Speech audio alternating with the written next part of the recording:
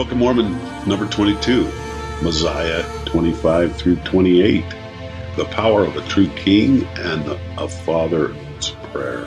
I think you're going to enjoy this. This is Prophetic Appointments, and I'm Farrell. And I'm Rhonda Pickering. And welcome to our Come Follow Me. And we got some really cool chapters going on today. Hard to mess up with Book of Mormon and all that, right? Okay, so we have been working through the Book of Mosiah and these incredible flashbacks and complicated storylines that are just another evidence that it probably wasn't written by a backwoods boy in upstate New York. Yeah.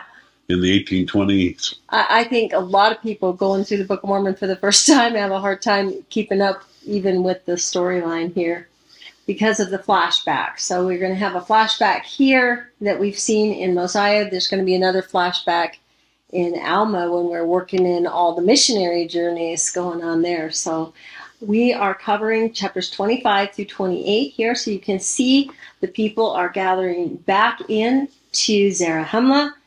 King Mosiah and Alma are going to lead the people. And we're covering all the way through Alma the Younger, kind of take it over.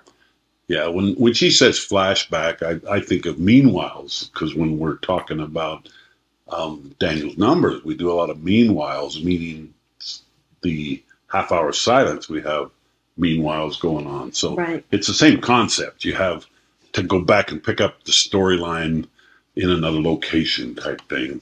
In review, we had two groups of people that we talked about last time that kind of were a type of how we might handle a difficult period of time when we might be in bondage. And we even talked a little bit about how in some ways that bondage is real already. But the first group was the people that were blinded, it tells us in Mosiah 11:29, and did not believe Abinadi. And so this group in Isaiah is our group of survivors. These are the people that God will hear and he'll take them through it, but they haven't fully trusted him, and they haven't, I would say the difference between those people in Isaiah that are the elect and those that survive is that the elect sign up to help, right? They're more concerned about others than themselves. And so they are going to have a different scenario, a different level of covenant happening in the end time. And this, of course, is a type and a shadow, as most of the Book of Mormon is, just like all of the Isaiah, a picture of the end time using historical types from the past. Mormon, because he has seen our day, he's seen us, and he's trying to give us types through types and shadows and historical situations, just like Isaiah, things that will help us in the end time.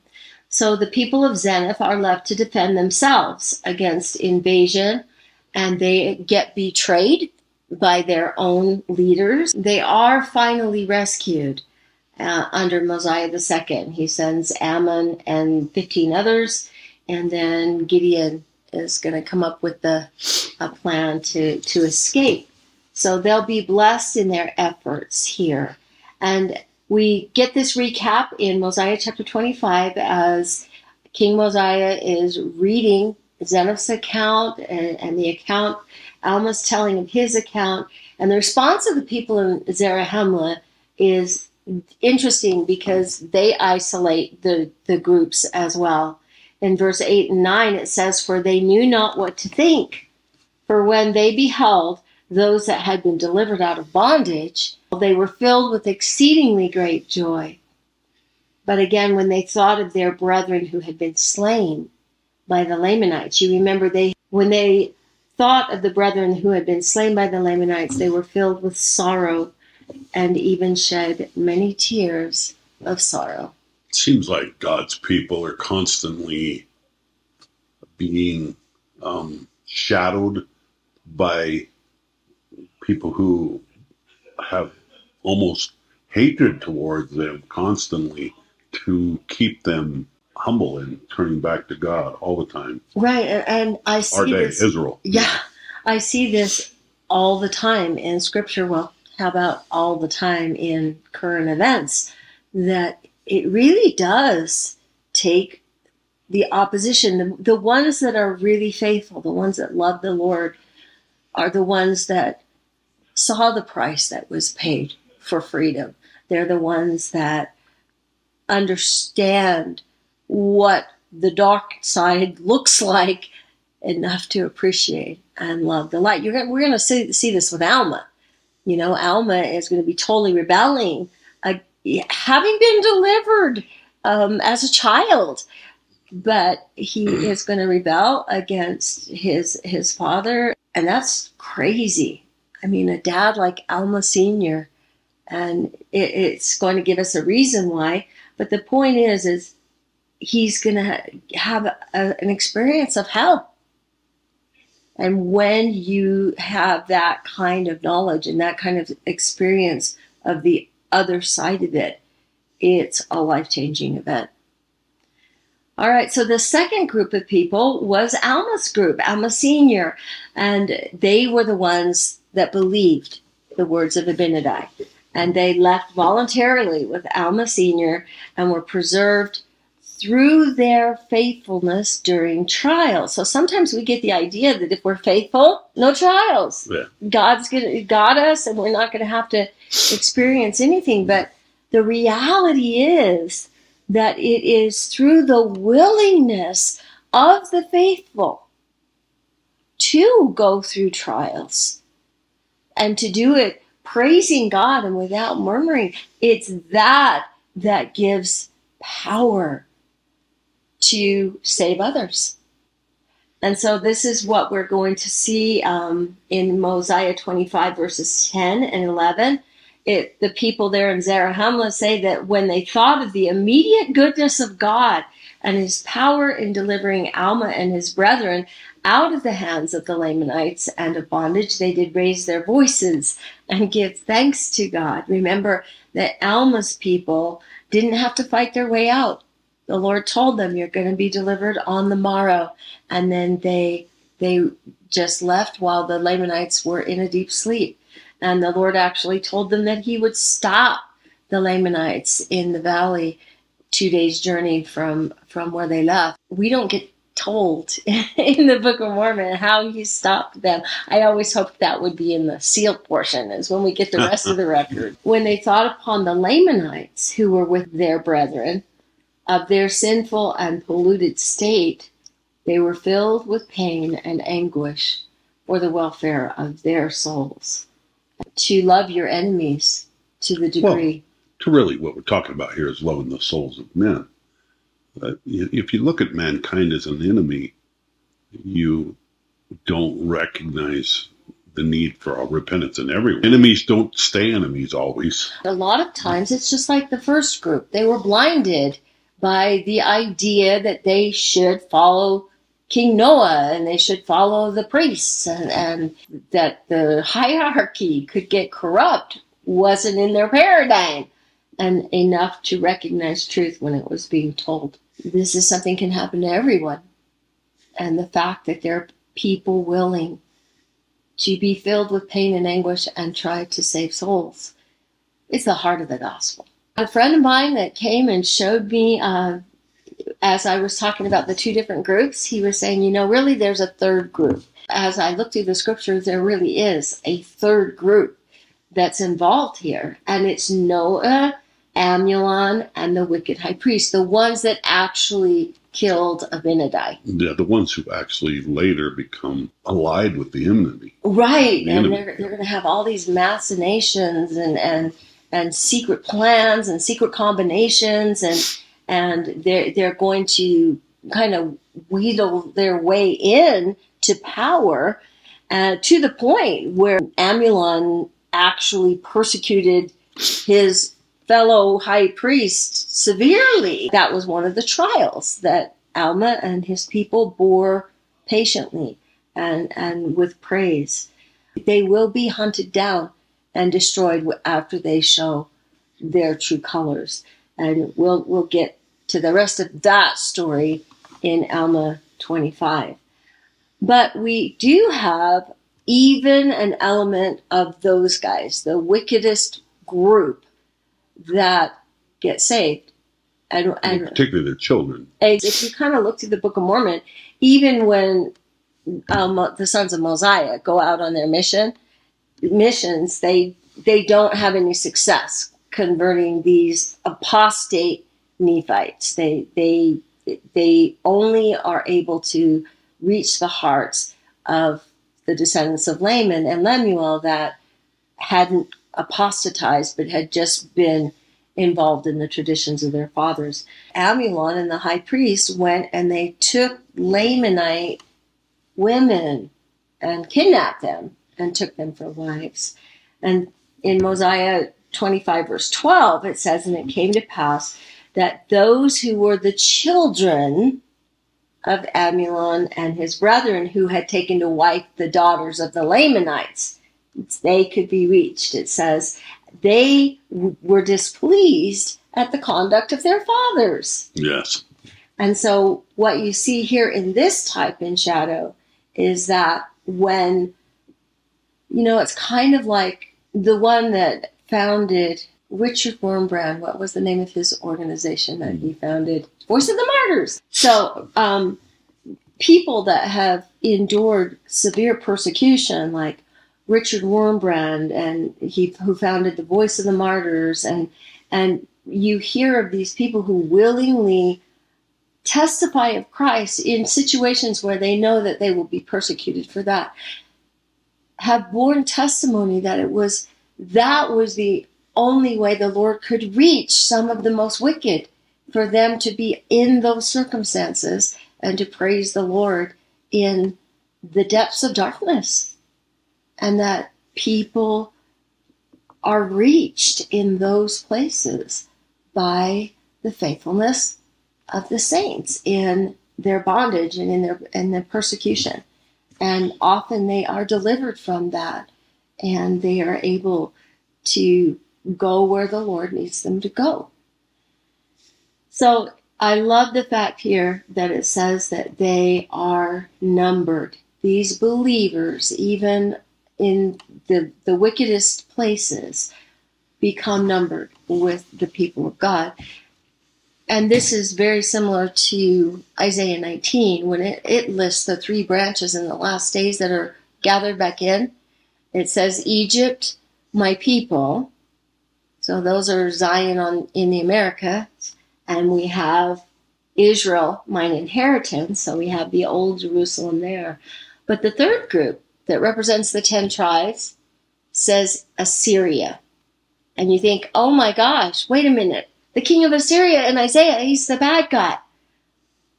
But there are people in his land, in his society, that I would say are displeased with the conduct of their leader. Right.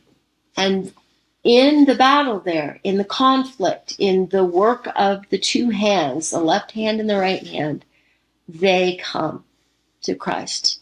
And that's this third group. And there's a type and a shadow of it right here in the Book of Mormon as well as in Isaiah. As we go through these few chapters, what I wanted to do is show a couple of the chiastic structures that are in here, because it gives you the things that Mormon is arranging as a focal point. And as we're learning that the sons of Mosiah and Alma are rebelling against their father, it says that part of the reason is because they were of a rising generation that did not understand the words of King Benjamin. And so, I think of today, I think people that hear, oh, well, Abraham offered Isaac, well, that's human sacrifice. And, people take things out of context and they totally miss the point of what was trying to be said and what was trying to be taught, that the Savior would be that offering for us. And Isaac was a type of the Savior. Instead of understanding it, they take it out of context and make it into something that they feel vehemently that they need to oppose. And that is where Alma Jr. and the sons of Mosiah went. And they did not understand the words of King Benjamin, being little children at the time he spoke to the people. And they did not believe the traditions of their fathers. And they did not believe what had been said concerning the resurrection of the dead. And neither did they believe concerning the coming of Christ. And now, because of their unbelief, they could not understand the word of God, and their hearts were hardened. Well, Mormon has taken the time to put this in a chiastic structure to tell us that there were two very important things that they did not believe. So what are they? They're in the center there. Well, they didn't believe in the resurrection, and they didn't believe in the coming of Christ. So they didn't believe in future prophecy, the coming of Christ. And in a way, would you say resurrection is a future prophecy too? No, for sure. And that, as we look at this whole thing, you can't help but just see our day and realize this is talking straight to us with this generation we're in a lot and everything that's going on. Now, as we're talking about this resurrection, we can bring out the point that we know that we're going to have a group of people that are going to be converted eventually by the sons of Mosiah and Alma, who are not going to fear to lay down their lives voluntarily in hopes of a better resurrection, and that they will not pick up the sword or slay their brother in hopes that they will have a chance to repent. And so what I'm saying here is what we're about to start seeing here in the Book of Mormon is people that are willing to lay their lives on the line for a knowledge of this resurrection and belief in a resurrection to come, belief that Christ is real. These things make you live your life differently than you would. And I would say that it's one of the most critical doctrines of the gospel, is that there is a resurrection and Christ can redeem us in that resurrection. And it was actually, as I was studying the feasts and everything, that I came across a verse that actually changed my paradigm and how I interpreted and understood prophecy. And that was this one, D&C 63, verse 51 through 53. And I want you to notice that it also talks about here the resurrection of the dead and the coming of the Son of Man. So it's a kind of a parallel verse to this. But listen to what it says. Wherefore children will grow up. It's talking about the millennium. And they will become old, and old men will die, but they won't sleep in the dust. So there's death during the millennium. Death isn't conquered. Death isn't done away till the end of the millennium. But it's a different kind of death during the millennium. Because just like it says, but they don't sleep in the dust. When they die, they're changed in a twinkling of an eye. And then it's the most fascinating verse, because I was fasting and I was praying for the Lord to please help me understand the prophetic appointments, the feasts, what they represented. I wanted to understand it. And I read this verse, and it just, all of a sudden I understood. And this was the verse. It was verse 53. For this cause preached the apostles unto the world. It seemed kind of odd that we're talking about being changed in the twinkling of an eye, and then it says, for this cause, the apostles taught the resurrection of the dead. And then it says, these are the things that you must look for. How many of us look to the resurrections? I'm afraid only those of us that are coming face to face with our mortality. I think that in our everyday run-of-the-mill busyness, we don't look for the resurrections. But speaking after the manner of the Lord, they are nigh at hand and in a time to come, even in the day of the coming of the Son of Man. And so when I read these verses, I realized that the prophetic appointments are all about the resurrections. Okay. That's what the Lord is working toward each harvest. Yeah, and it's a rehearsal of those resurrections or those appointed times. Right. And the whole reason we're planting and watering the crops and weeding the garden is to get the harvest. When the season in the end comes and he brings the harvest into the garners. So those harvest times are resurrections. What's fascinating here is that the angel is actually going to tell Mosiah about the resurrections here. We have concern that we've established the church, and what do we do with transgressors? That's the question that is asked. It's Alma. Here in Mosiah, Alma has established the church in Zarahemla so that those people, remember Limhi and the group that had escaped with Gideon and Ammon, had not been baptized yet, and he's going to get instructions on how to establish the church, and the Lord is going to tell him about the transgressors in the terms of a resurrection. So here it says in a chiastic structure in 26 verses 21 through 28, and he that will hear my voice shall be my sheep. Now you can see here in the top half of the chiasm, it's about the people that hear his voice. In the parallel part in verse 28, it talks about he that will not hear my voice. So you have an interesting chiasm here. You have the top half being those that are going to have a place at the Lord's right hand. And in the bottom half, you're going to contrast that with the opposite. We're still in a chiastic structure, but it's an antithetical. It's contrasting opposites here. And so in element A, where the title of the top is, they will hear my voice and be my sheep.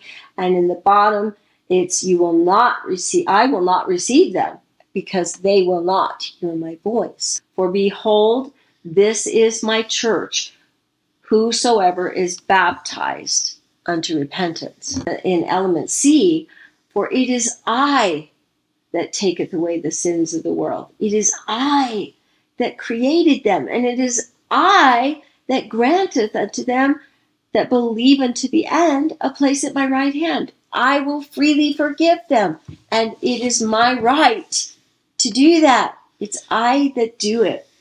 I that took upon me the sins of the world. That's what gives him that right.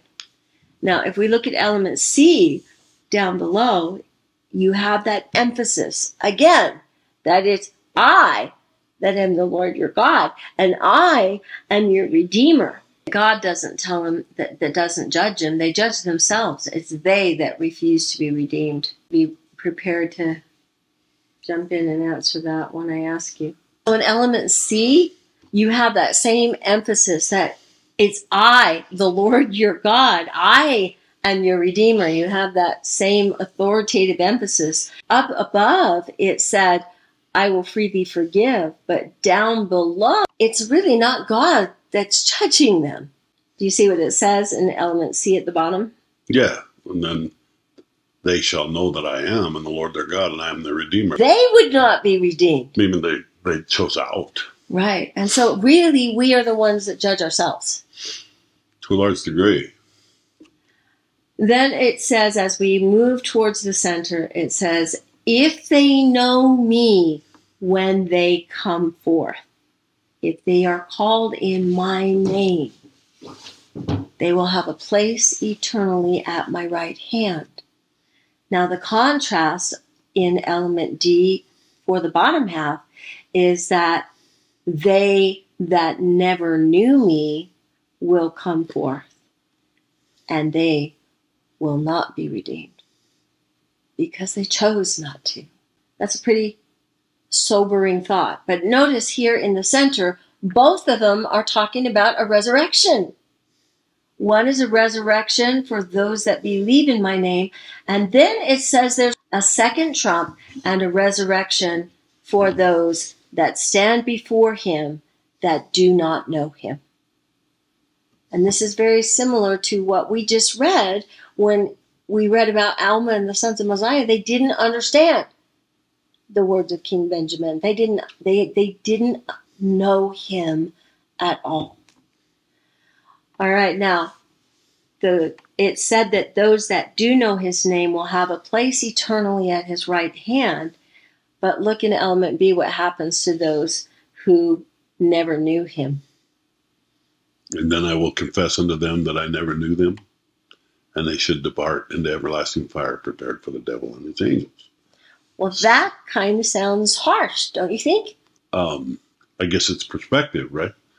Yeah, I think so. They chose out, but they get to have time out with the devil and his angels, so they'll choose in. It's actually kind of the last chance to say, hey, this plan didn't work very good. It's their opportunity to get a reality check because they hardened their hearts. They would not be redeemed, and they wouldn't take his hand. So the only option he has is to let them work for the one they chose to serve and get a reality check. Find out how the wages work there. And I did want to emphasize, you can study this through and check it out in your own scriptures, but there's some linking words here that are very, very important. They should have reminded you of a story in the New Testament. I hope that you were thinking of it. It says, some are going to be in the right hand, and some are going to depart into everlasting fire. Do you know what parable it is? Does anything come to mind? Are you thinking? All right, before we jump to that parable, I want to show you what happens to people who utterly reject Christ even after the timeout.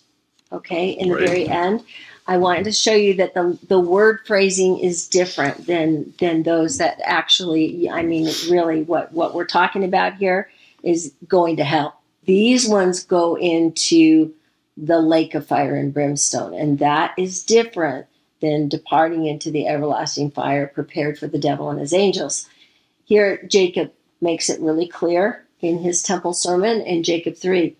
O my brethren, hearken unto my words, arouse the faculties of your souls, shake yourselves that you may awake from the slumber of death, and loose yourselves from the pains of hell that you may not become angels to the devil. And be cast into the lake of fire and brimstone, which is the second death. So getting a timeout with the devil and his angels is different than being tossed back in to the fires of meltdown and dissolution. Right. Okay. So one is the second death. One is a timeout. Losing complete identity. Right. And I'm just showing you that departing into everlasting fire prepared for the devil and his angels is actually a timeout during the 1,000-year millennium. And I'm about to show you in that parable that those words should have been ringing some bells. And that's going to be in Matthew 25. And it's going to be the sheep and the goats. The sheep go on the right hand. And what happens to the goat? Well, in order to see what happens to the goat, you'll have to wait till the second half, because Matthew 25, verses 31 through 48 on the sheep and the goats is a chiasm just like the one the angel just gave Alma. You're going to have what happens to those on the right hand in the first half, and then you're going to have what happens to those who are wicked and don't believe in the second half. But when we put both of these together, we're going to see a bigger picture. So let's take a look. Since D&C 63 said the resurrections are what we need to be looking for, so Alma Sr. gets that little chiasm about the resurrection and what to do with the transgressors. It's going to be on Alma's mind clear till you get to Alma chapter 40, and he's going to tell his son who's wondering about the resurrection, you know, I was wondering about that too. Dad got this little clip, and I had to ask the angel to explain more about the resurrection. And so Alma 40 is going to be all about the resurrection. And we're going to see here that the sheep are on the right hand, just like it said. It said that they hear my voice, they're my sheep, right? And they come forth on the right hand. And in this chiastic structure, we're going to have the division, the choice, and then we're going to have B and C about the righteous, and then in the second half, we're going to have B and C about the wicked, and then we're going to have that choice again at the bottom. So it's kind of got the same kind of similar framework, and it says, "Come, ye blessed of my Father, inherit the kingdom prepared for you from the foundation of the world." These are the guys on the right hand. Thus said the king to them, they're on his right hand. And then it's very interesting that the checklist is 6 items. I thought it would be 7, but it's not. It's 6 over and over again. Makes it almost temporal. Well, it makes it part of mortality. Where you're actually doing something physically for people. The 6,000 years of man, the 7,000 years is the Lord's.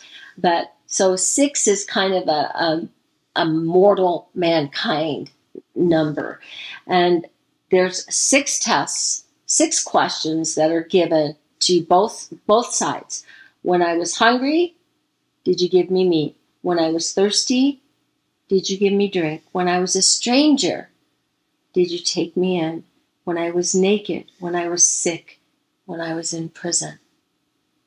So this is the criteria in every case. This is how we're sorted. It's not just believe in Christ, but this is telling us what believers in Christ do. So you're getting both sides of it here. And it says then... Reminds me of one of the beautiful songs Joseph Smith loves so much, "Poor Wayfaring Man of Grief." And then it says the righteous are going to answer him, and they're going to say, wait, when did we do hunger and thirsty or stranger or naked or sick or prison? Same 6, same order. And then we get the climactic part of the first section. Go ahead and read it in element C.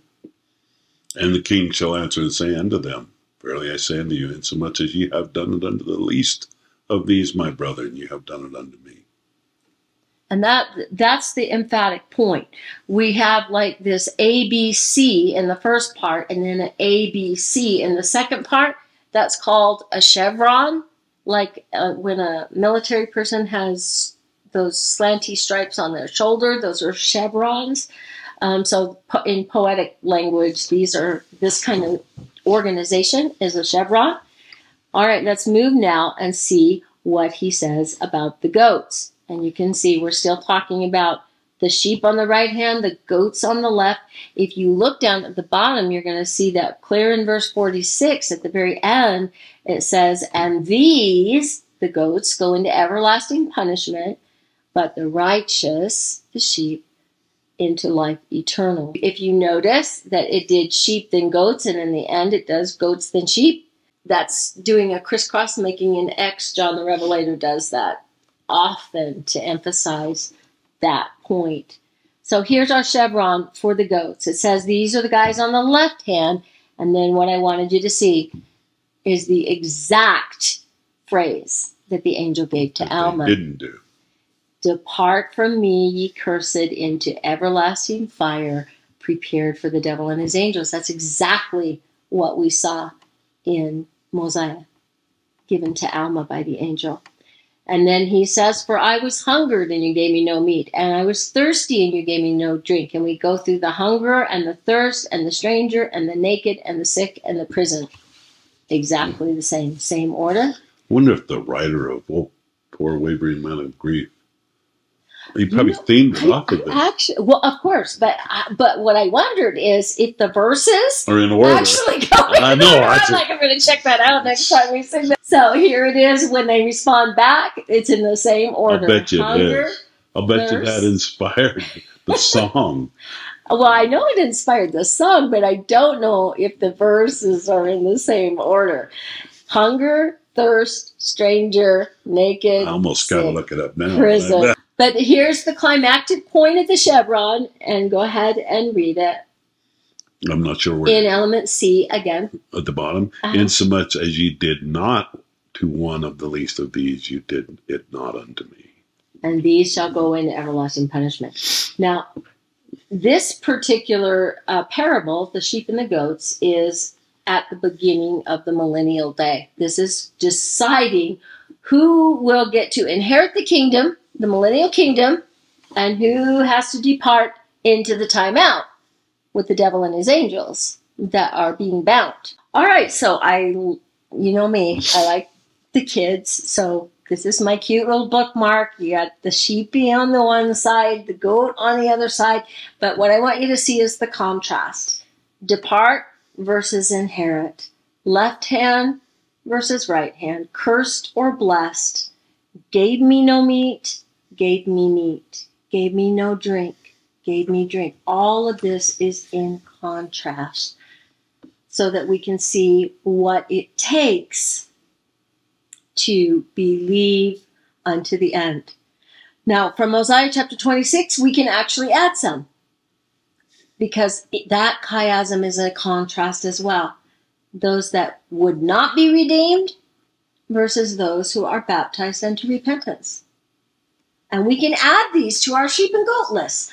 Those who will not hear my voice, those who will hear my voice, those who never knew me, those who do know me, and those I will receive versus those I will not receive. Now that you have all of those word links, we can take those will hear my voice and will not hear my voice and take them straight into 3 Nephi chapter 15. We can take they that never knew me and they that know me into other parables that are talking about whether or not you know him. And if you start linking all these together, you start having a beautiful picture of what the Lord wants of his sheep. And it's really beautiful. And the reason we did this whole exercise is because I want to inspire you, if I can, to pay close attention to the word linking. That phrase was a direct quote from the angel that Jesus is going to emphasize here in the parable of the sheep and the goats. And once you see it, you can start seeing that they're all in parallel. In order to understand the different resurrections, you have to take the phrases that pertain to each of those resurrections and link them through Scripture. Now, it was interesting that in the one in Mosiah 26, where the angel was telling Alma, when he got to the goat part of it, the wicked part of it, he said that it was the second trump.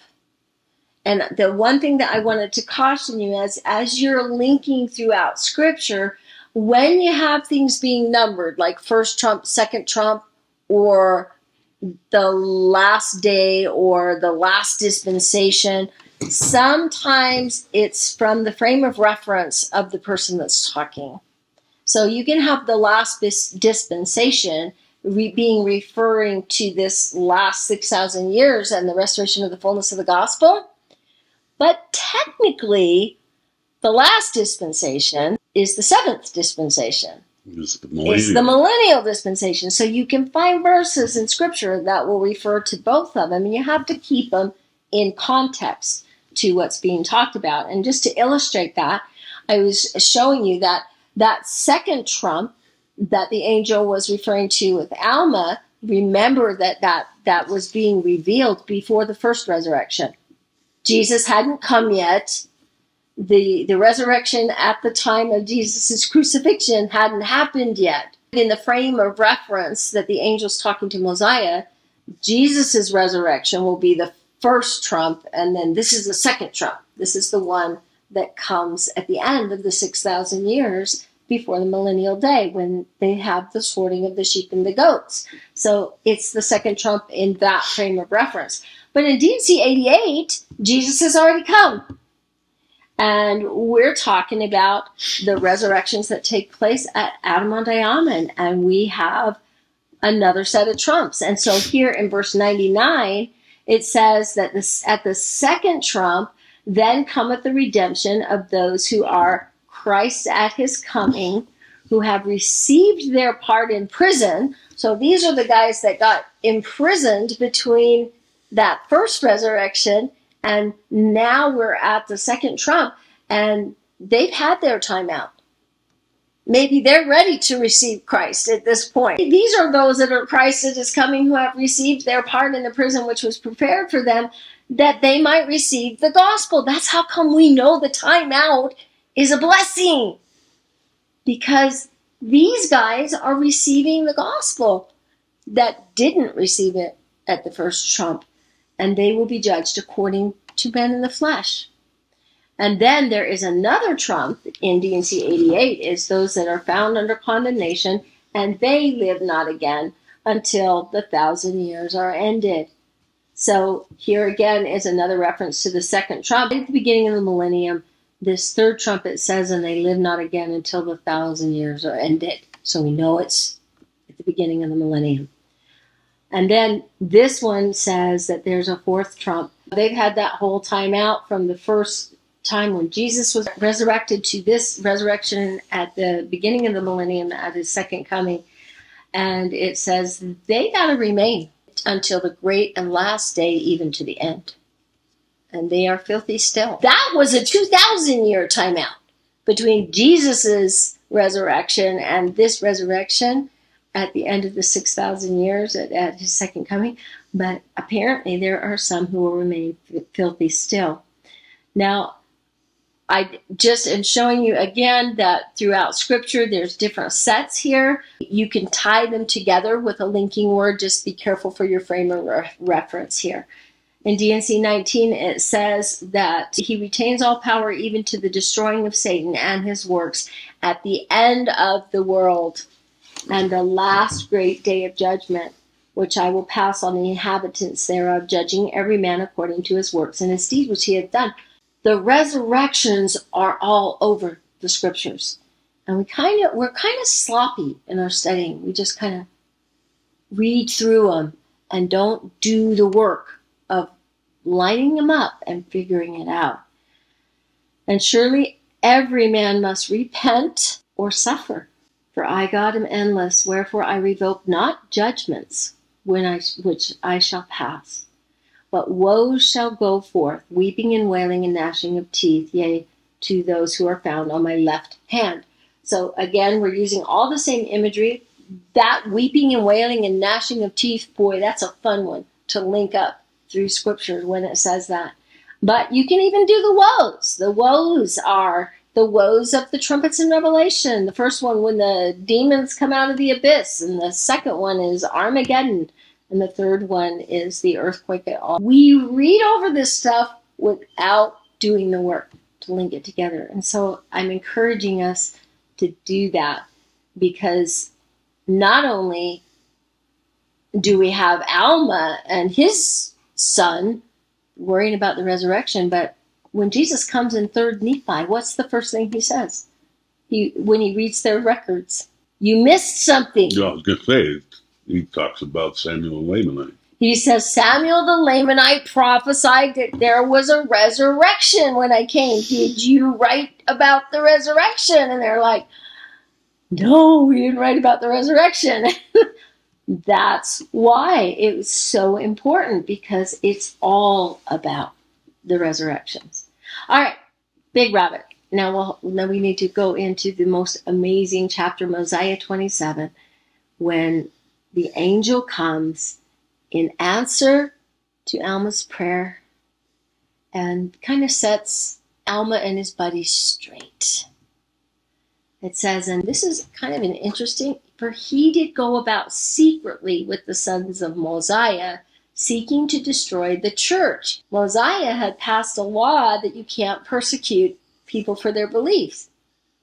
So they're going around secretly. They're pretty determined to fight against this misunderstanding that they have of what the gospel teaches.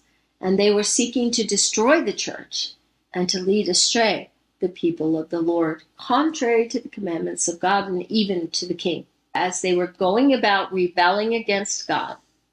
Okay, this puts them in that third group, that where they get hunted down and destroyed. I mean, this is a serious thing to be doing. Behold, the angel of the Lord appeared unto them, and he descended as it were in a cloud, and he spake as it were with a voice of thunder, which caused the earth to shake, upon which they stood. And of course they were dumbfounded, and they fell to the earth. But before we leave verse 11, is there any other verse having to do with Alma and a voice of thunder and shake the earth? And we're going to have to jump ahead again. But this is one of my favorite verses, one of my favorite songs. Oh, that I were an angel. So after he has been preaching and persecuted and done everything in his power to tell the people that hell is real and believe in Christ now, he says this in Alma 29, verses 1 and 2. Oh, that I were an angel and could have the wish of my heart, that I might go forth and speak with the trump of God, with the voice to shake the earth and cry repentance unto every people. Yea, I would declare unto every soul as with the voice of thunder, repent. What's he talking about? He said, I would do to them what the angel did to me. Wake up. He's praying that prayer. Now he chastises himself for praying that prayer and says, nope, I'm praising God. I'm thankful for what I have. They don't believe me. They persecute me. I'm not that powerful angel. But no righteous prayer goes unheard. And Alma is going to disappear and not die. I wonder if Alma maybe can come and shake a few of us up a little bit with that voice of an angel that can shake the earth. All right, in verses 13 through 14, it says, nevertheless, he cried again, the angel, saying, Alma, arise and stand forth. For why persecutest thou the church of God? For the Lord hath said, this is my church, and I will establish it, and nothing shall overthrow it. Here's the painful part. Save it is the transgression of my people. Do we realize that nothing could overthrow the faithful people of God except for their own transgression? And again the angel said, behold, the Lord hath heard to the prayers of his people. So that would probably include King Mosiah and his family, and also the prayers of his servant Alma, who is thy father. For he has prayed with much faith concerning thee, that thou mightest be brought to the knowledge of the truth. Therefore, for this purpose have I come, to convince thee of the power and authority of God, that the prayers of his servants might be answered according to their faith. So this is an incredible example that we have in the Book of Mormon of the prayer of a father of the Davidic covenant. So just for a minute, let's examine how this is an example of a Davidic covenant, because we have to understand it. If we don't understand the Davidic covenant, we cannot fulfill our mission in the last days, according to the Book of Mormon. Now, the Davidic covenant is a Lord, Father, servant, son relationship. It's a covenant relationship between a father and a son. Jehovah, Psalm 110, said to my Lord, sit at my right hand until I make your enemies your footstool.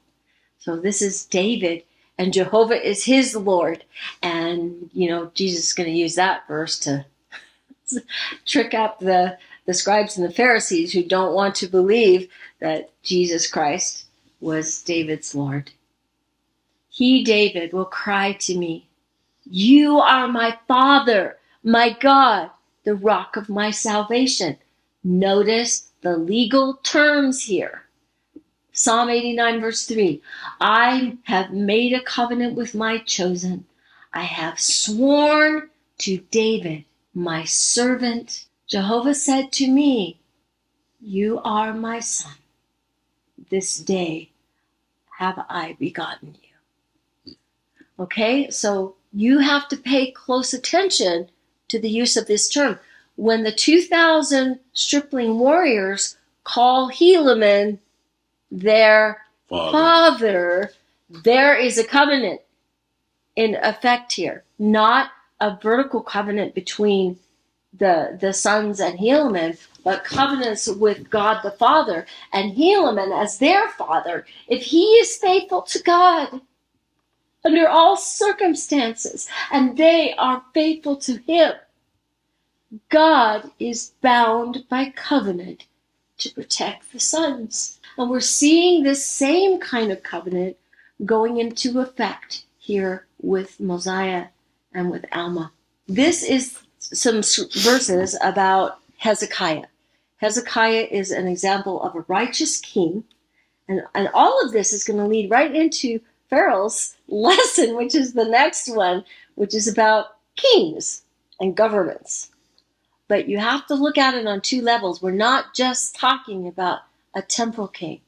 We're talking about a king in a covenant relationship, a king and a queen in the house of the Lord, and their power to affect covenants on their posterity, on their children, on a city, or on a nation, depending what level of covenant keeping you have done.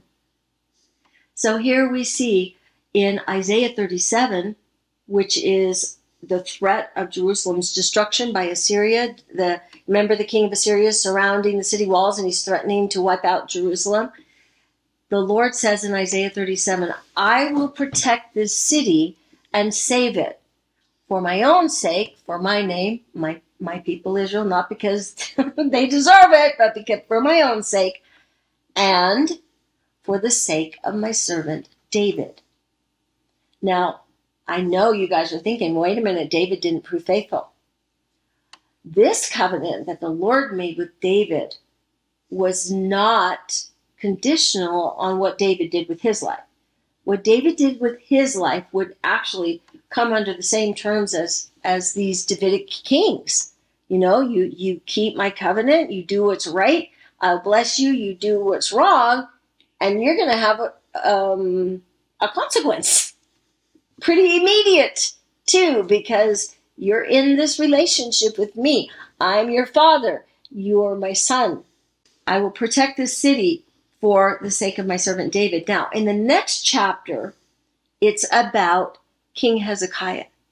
And King Hezekiah is suffering with a terrible illness, nigh unto death. And he's mourning because his kingship is going to be cut short. A righteous Davidic king usually reigned for 40 years, and he hasn't had his reign, and he's threatened to die. And he's praying to the Lord to help him.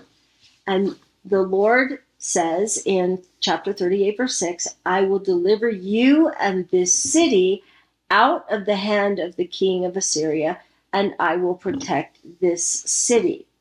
So again, we have a promise from the Lord he's going to deliver him. But here's the fascinating thing. In 2 Kings chapter 20, verse 6, it tells a little bit more of the story, and it puts both of those verses that are separated a chapter apart in Isaiah in one verse in 2 Kings. Hezekiah, I will add unto thy days 15 years. Because he's been faithful through all of the suffering that he's been through, the Lord is promising him that he's going to spare his life and add unto him 15 years. And in the very next line, same verse, and I will deliver thee and this city out of the hand of the king of Assyria, and I will defend this city for my own sake and for my servant David. The scriptures knitting two concepts together, that the city is being protected because of the faithfulness of the king. That's just a little scripture backing to show you what's going on with the Davidic covenant. Now here in Mosiah, chapter 23, we have this very interesting verse. I don't know if you were going to quote it in your lesson, but this might be one that he's going to talk about next time. And the people were desirous that Alma Sr., when they all came back to Zarahemla, should be their king, for he was beloved by his people. And his son rebelled against him. And he said unto them, Behold, it is not expedient that we should have a king. For thus saith the Lord, ye shall not esteem, now get this, one flesh above another, or one man shall not think of himself above another. Therefore I say unto you, it is not expedient that you should have a king. So we're talking about, when he says it's not expedient that you should have a king, he's talking about men in the flesh, right? Seems like your reference is off. He's going to differentiate right here in verse 8. Nevertheless, if it were possible that you could have just men to be your kings, if you could have a righteous king, it would be well for you to have a king. That's why it is so beautiful that God is our king, because he will sacrifice for us. He does care about us more than himself. Let's go into the statistics here. If you just look at Israel as the example, ancient Israel, what is your odds of getting a righteous king? 1 out of 8 you got there in the bottom line there. Out of 39 total kings of Judah and Israel, in Judah they had 5 that were righteous and 15 that were wicked. And in Israel, all 19 are classified as wicked in the scriptures. That is odds of 1 in 8 kings being righteous, being the kind of king that King Benjamin was, the kind of king that Mosiah was. So when you have a failure of a king to be righteous, you have the failure of the blessings that were attached to the Davidic covenant.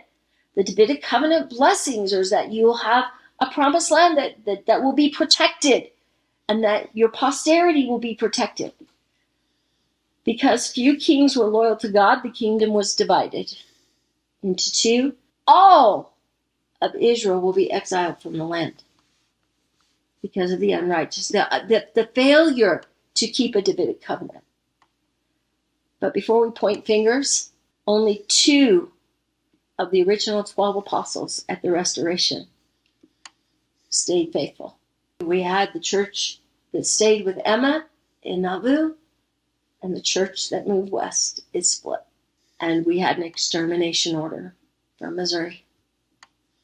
Same thing happens without a Joseph, without a righteous king that will intercede and a people that will be faithful to that king. In that case, the Davidic covenant is invoked. And that covenant that God made with David, that he would honor that paradigm throughout all the ages, was irrevocable, and it didn't matter what David did. Jeremiah chapter 33, and this is an amazing verse. David will never lack a man to sit on the throne of the house of Israel. And to back that promise up, God says, if you can break my covenant of the day and my covenant of the night, that there should not be day or night in their season, then also may my covenant be broken with David my servant, that he should not have a son to reign upon his throne. Now, if you go, notice I quoted verse 17 and 20 to 21. If you go and read that whole chapter, you'll see that the Lord also promised that they would be restored and offer offerings in Jerusalem. Again, with that edict from God, it's not possible for me to break that covenant. So again, this is the way a Davidic covenant functions. If a king is loyal to God under all conditions, usually pretty life-threatening conditions, like David was in when Saul was trying to take his life, and he was faithful to God in all circumstances till later. That's when the Lord said, I will make an unbreakable, unrevocable covenant with you. And guys, this is so important, because when we go to the temple, we are kings and queens. And if we're not righteous kings and queens that can make a covenant, like Alma when he prayed for his son, or like King Mosiah when he's praying for his sons, then we won't have the power in our prayers to effect those kind of answers. But we can rise up to that if we understand what we're supposed to do. If we understand that our part is to be willing to do whatever the Lord asks, we can bring that kind of power down in our families. And Alma Sr., caused that the priests should assemble themselves together when he found out what had happened to Alma. And they were fasted and prayed that the Lord God would open the mouth of Alma that he might speak, and that his limbs might receive their strength, that the eyes of the people might be opened to see and know the goodness and glory of God. And it came to pass that they fasted and prayed for 2 days and 2 nights. Okay, now that should be like a red flag that tells you that what we're about to read after 2 days and 2 nights is going to be a type and a shadow of the conversion of the Lamanites, of the restoration of the branch of Lehi and of Israel in America in the latter days. You're going to see other word links that you're going to pick that up as well. But the 2 days and the 2 nights is the 2 days of the time of the Gentiles. It's the 2,000 years since Christ came.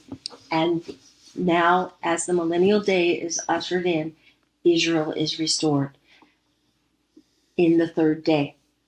Now, in verse 32, and it came to pass that Alma began from this time forward to teach the people and those who were with Alma. So it's a little different than Paul in the New Testament. In that story, Paul saw, here's the angel, but the people that are with him did not. They don't. They just see the earthquake and the bright light. In the Book of Mormon, the sons of Mosiah that were with him see the angel as well.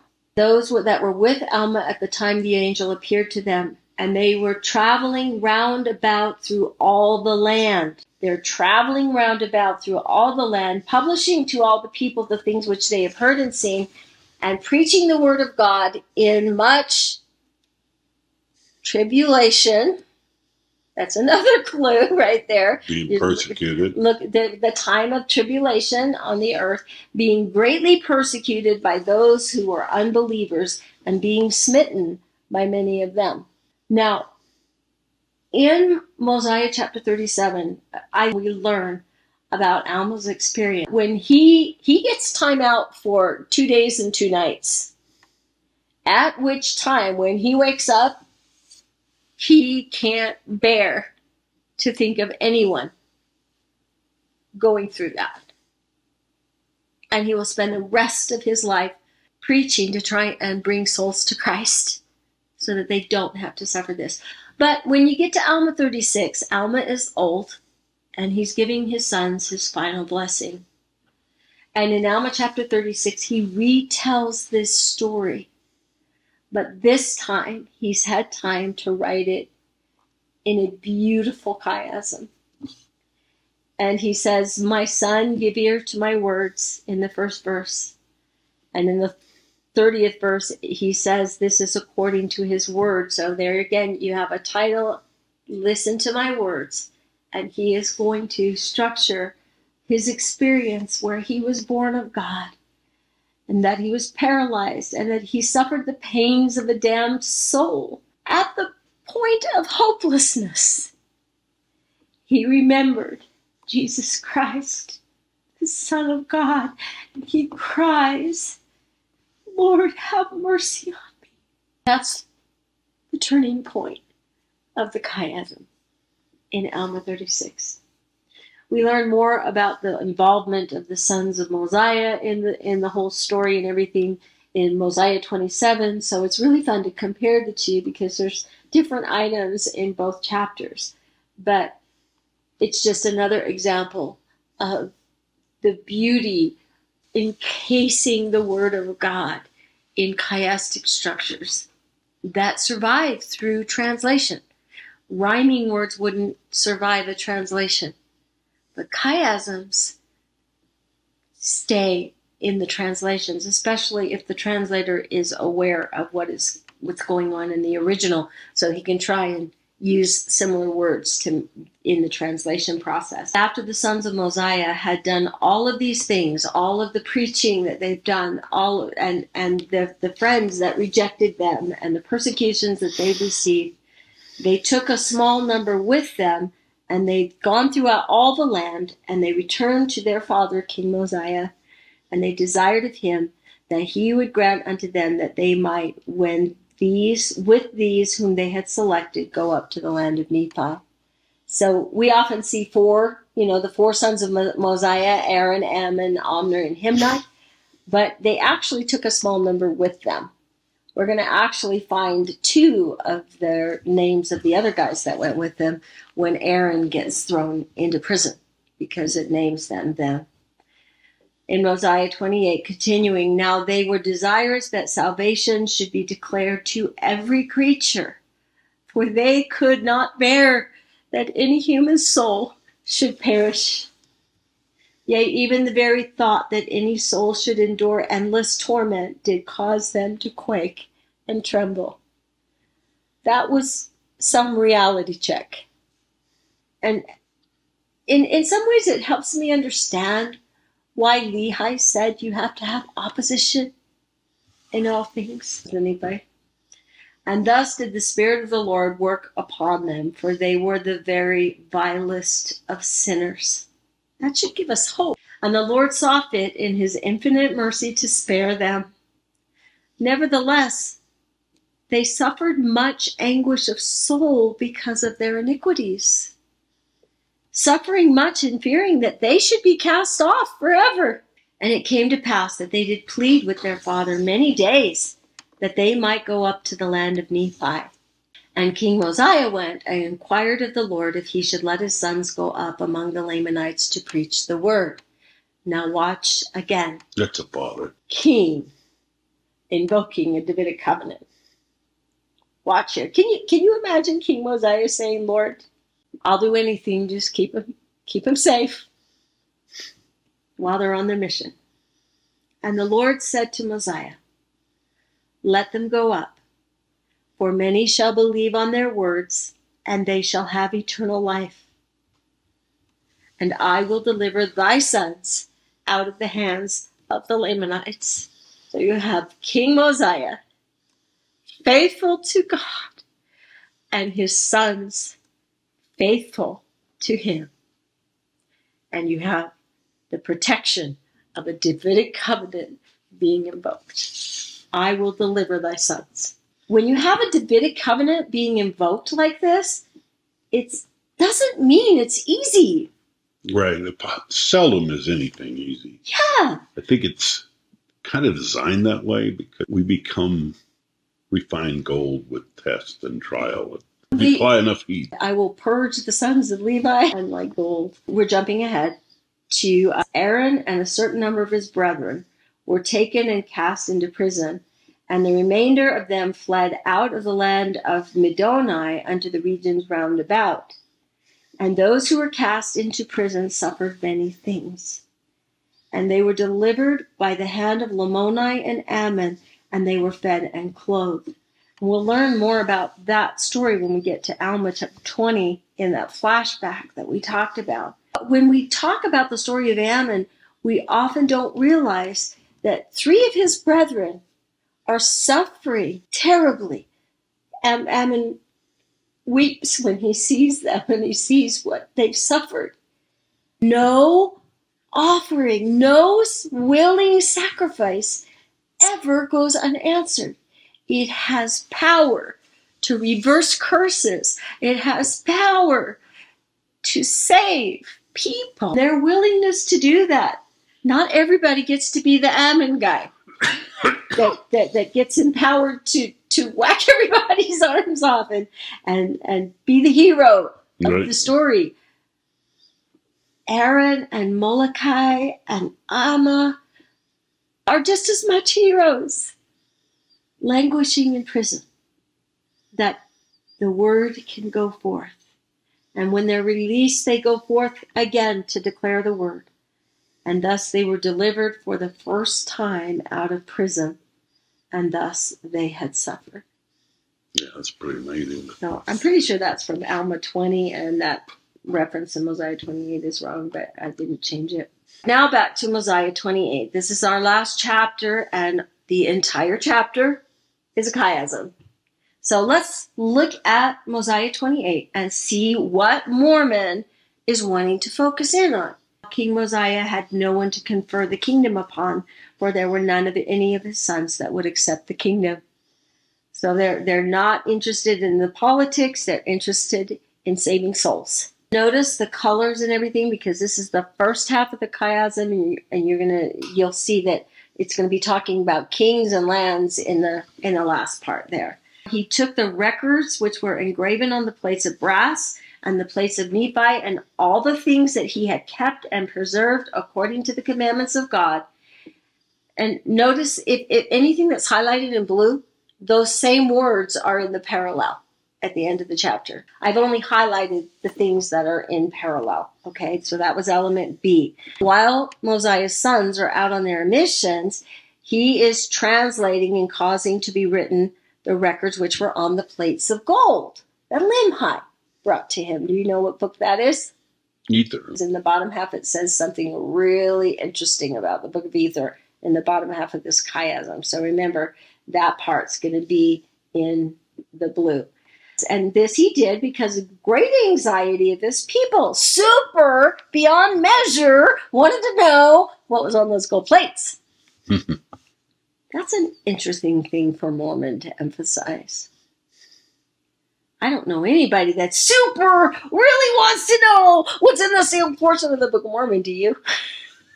No. Concerning those people who had been destroyed, destroy is going to be your linking word. That's going to be in element D in the second half. Now, this is the part that's interesting as we get to the middle. It's talking about the Urim and Thummim. Yeah, I think it's fascinating that bringing up the Urim and Thummim. That's going to be the focus here as we're nearing the end of the book of Mosiah. And now he translated them by means of the 2 stones that were fashioned into the 2 rims of a bow. And now these things were prepared from the beginning. And now we get probably the coolest definition of why God prepared the Urim and Thummim from the beginning that I've seen. I kind of knew the first part, but the second part kind of blew my mind.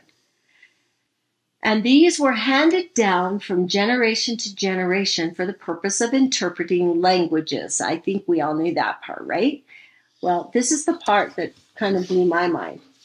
And they have been kept and preserved by the hand of the Lord, that he should discover to every creature who should possess the land the iniquities and the abominations of his people. That is fascinating. A record being kept that their judgments will be just. Because this is a record of the iniquities and the abominations of the people, as well as their righteous acts. And so here it's turning around in verse 16. We're now in the bottom half. Here are these things the Mosiah had finished translating. It's about people that were destroyed. And remember, I told you in element D, there'd be something actually it's in element C, that we get something really interesting about the Book of Ether. Number one, the Book of Ether actually goes back to creation, the creation of Adam. The Book of Ether that we now have in the Book of Mormon, that was abridged by Moroni, he says in the beginning of the Book of Ether, I'm not going to say all that stuff that was on the brass plates. I'm just going to pick it up from the Tower of Babel. I can't wait to get the part that was about back to Adam, all the little details that we can compare with Genesis and fill in the story. Yeah, I don't know anybody who's anxious about knowing what's in those other records. This account did cause the people of Mosiah to mourn exceedingly. And this account, which will be written hereafter, this is interesting because Moroni must have been studying the book and said, hey, Dad didn't put this in here. I got to put this in here. And this account shall be written hereafter, for behold, it is expedient that all people should know the things that are in the Book of Ether. And all we have is the abridgment of it. I am excited to find what else was on those 24 gold plates. After King Mosiah had done these things, he took the plates of brass, all the things he had kept and preserved, that he was commanded, that were handed down from one generation to another. I love that part too, because Wayne May told a story of one of the tribes back east, the tribes of Indians back east, and they said that their tribe were the record keepers. And they were super embarrassed to tell people that they are, by generation, the record keepers. Because the records were buried in a hill, and they don't know where the hill is. And that's their story. Just fascinating that these records were handed down from generation to generation. That means they're somebody's responsibility today. Now, when Mosiah had done this, he sent out throughout the land among the people desiring to know who would be their king. And they chose Aaron. So apparently they didn't know Aaron was about to go to the Lamanites and get thrown in prison. That kind of leads into Mosiah chapter 29 and the establishment of a not kingdom in the land of Zarahemla. Next time. It's going to be wonderful again to meet with you again and go through the next lesson, which is going to be kind of a little bit on righteous government. That being said, thank you. This has been great, and till next time.